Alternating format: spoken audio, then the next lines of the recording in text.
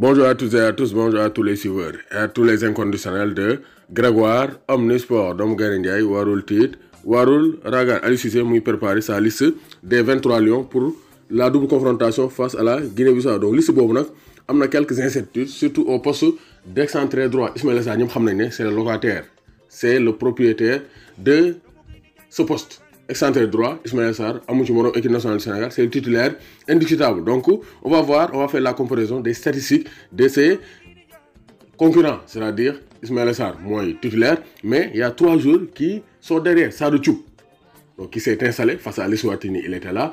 Face au Congo, il était là, même s'il n'a pas joué. Sada Thioub, il a fait une bonne performance face à l'Eswatini. C'est lui qui a provoqué le penalty, donc d'égalisation pour les Lions du Sénégal, ou bien de l'ouverture du score, autant pour moi, pour les Lions du Sénégal. Donc, vous aussi, Nguette, il a fait une performance bas. Donc, je vais comparer les statistiques des concurrents d'Ismaila Sarr sur les 10 derniers matchs. Donc, il faut que matchs soient donc, concurrent d'Ismaila Sarr, nous devons comparer. Nous avons une zone qui est forme. Il y a Diao Baldé Keita qui veut revenir en équipe nationale du Sénégal. Nguette aussi, il n'a pas dit son dernier mot. Et Sada Thioub qui est favori pour être la doublure d'Ismaila Sarr. Ismaila Sarr, sur les 10 derniers matchs, toutes commissions confondues, il a marqué 3 buts et 2 passes décisives. Et 3 buts, face à Watford le 28 décembre. Il a réalisé un doublé aussi face à Sadio Mané et Liverpool. Et il a délivré une passe décisive face à Sadio Mané et Liverpool. Et face à Bournemouth, donc Ismaila Sarr, 3 buts et 5 passes, donc, et 2 passes décisives sur les 10 derniers matchs, tout comme sont confondus avec Watford. Nous avons Sada Thioub aussi, il a fait performance du bas. Donc, il a délivré une passe décisive face à Nantes. Donc, sur les 10 derniers matchs, donc 28 janvier, il réalise un doublé en Coupe de France.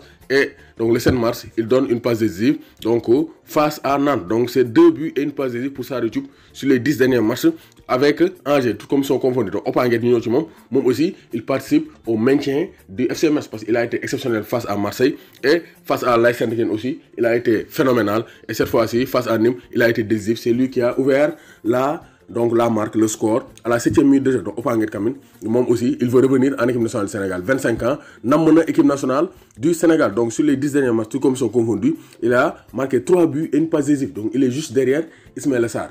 Donc, Nguette, il est performant. Donc, ça, il faut le dire. Il est discret, cool, timide, mais c'est un très bon joueur, très technique. Donc, le 2 février, il a réalisé un doublé et une passe décisive.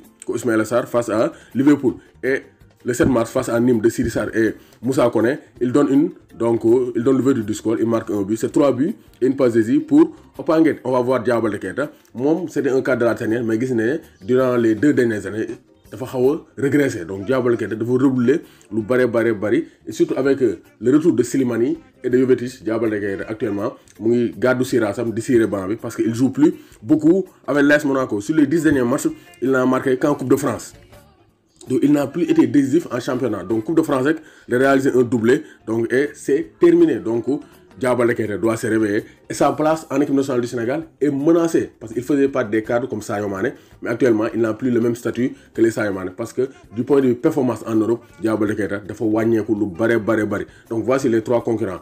Diao Baldé Keita, Nguette et Sada Thioub pour être la doublure d'Ismaila Sarr face à la Guinée-Bissau. Donc, Garindiaï, Warul Tir, Warul Ragal, ñetti joueurs yooyu kan ngeen ci xalaat mu ànd ak Ismaila Sarr pour la Guinée-Bissau, Sada Thioub, Nguette ou Diao Baldé Keita.